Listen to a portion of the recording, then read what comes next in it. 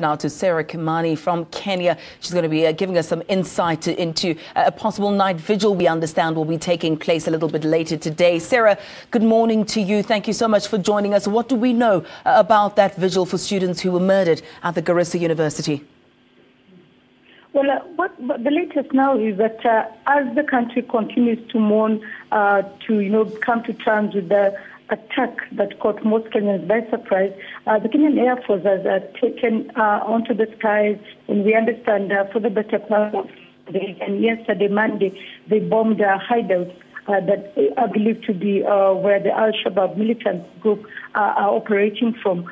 By yesterday evening, they still could not give us the casualties or the number of militants they had killed inside Somalia. But there was a lot of reports coming out that they may have targeted areas that had innocent children and women, and so there may be collateral damage. But a lot of Kenyans also asking, why did it happen now? Why didn't the Kenya Defense Forces carry out their attacks earlier?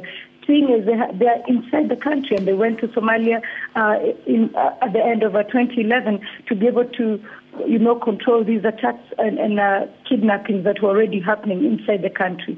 Sarah, what's the prevailing sentiment on the ground there in Kenya as we speak? Is it one of anger? Is it one of revenge? Are people grieving? Is there solidarity? What's the prevailing mood there?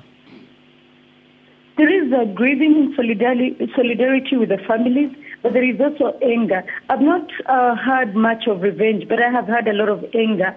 Anger at the militants, anger at a government that seems to be reacting only after an incident has taken place.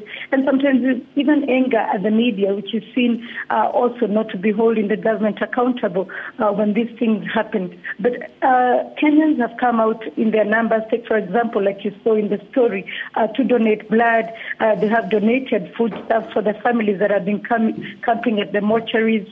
And they have shown that they can stand united even in cases like this. Of course, there's a lot of questions of whether these are indeed Kenyan who are carrying out these attacks. Are they Somalis? Are they targeting Christians in Kenya? Are they, separating, or do they want to separate the country? All those questions coming up. The answers, of course, too slow to come for those who are already gone. Sarah, we're going to have to leave it there, I'm afraid, due to time constraints. But thank you so much for that update. And that's how we wrap up your 7 o'clock.